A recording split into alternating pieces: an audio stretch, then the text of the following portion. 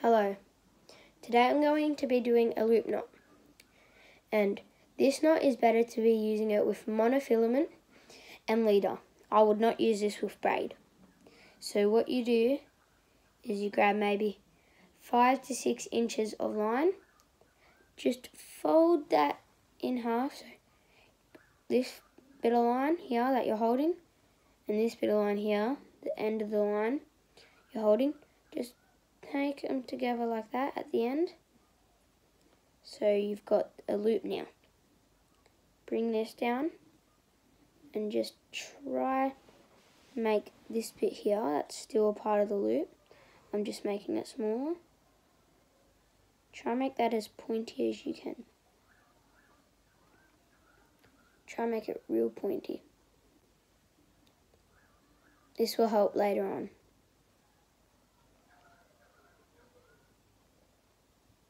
See how I've made the end a bit pointy, not just like a circle?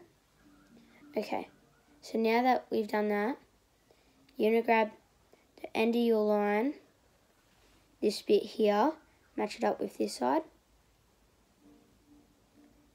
And then what you do is you try make a circle like this. So I just go like that. Sometimes it doesn't work. Just try and make a circle like that and have your tag here, that pointy bit, and put it through here, put it through there 4 to 6 times. I think to do 5 times is better, but 4 to 6 times you can do. So just do that 5 or 6 times, just to be safe.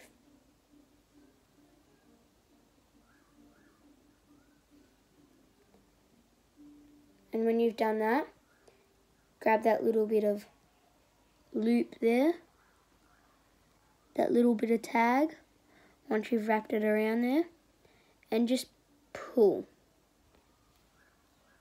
Just sort of pull. Pull this line here, it's one bit of line, and you have this now. So you have that bit of tag there, which we need to keep. And just try put your finger inside of there and tighten it as much as you can.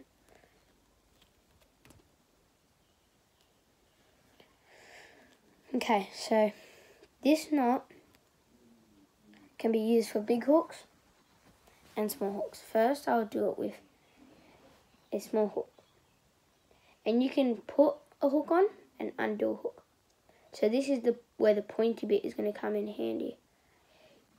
You need to put it, see how we've got the eye of the hook?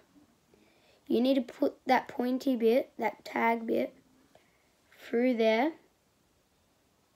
You gotta try to get it through. When you do that, I still need me to make that bit more pointy. So it's good to make it pointy. Okay, now that I've got it pointy, I'm just going to get it through. So I've got it through, and I've got that loop and that knot here, and now all I want to do is grab this bit and put it.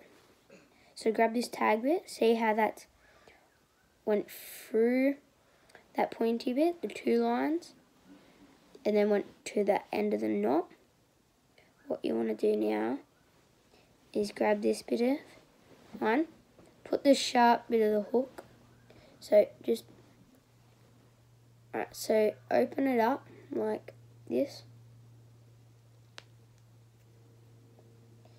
and what you do is you just put the hook like this.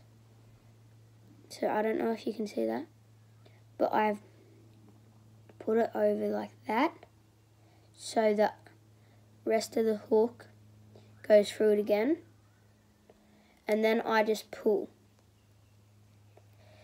And just like that, not coming off. And then if I grab this bit of line here, see if I grab this bit here, and I push forwards, so look, I just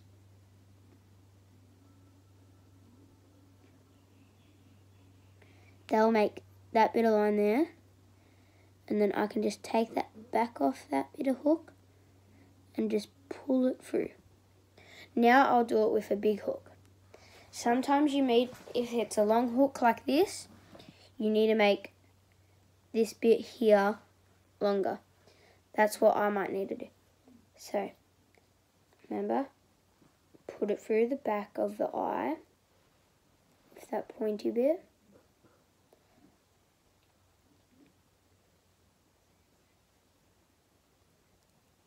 So we've done that. Now, we've got that through the back of the eye. Now see this bit here, the sharp bit? Try get that to go through there. That sharp bit. Alright, so this might need to be made a little longer, never mind. Made it long enough. And you just get that through there, like that. So that's going through that bit of line there. Now, all I want to do is grab this bit of line up here and just pull. That's all I want to do, is just pull. Alright, this line here is going to get